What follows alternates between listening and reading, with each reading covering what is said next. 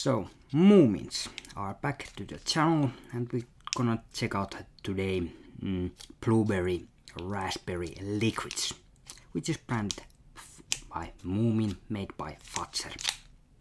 20 grams. So, yeah, let's just further ado, let's open it and have some smell and taste. So yeah, Moomins, are you familiar with these creatures? I think you are, and if you are, leave comment section what you think about them.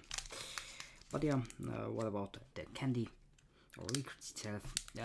You have that quite rich licorice flavor there, but combine it with full of blueberry flavoring in there.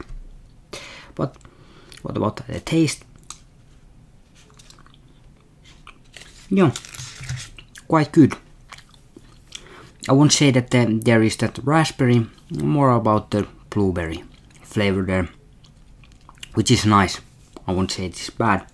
So if you manage to find these, check them. Quite nice flavor.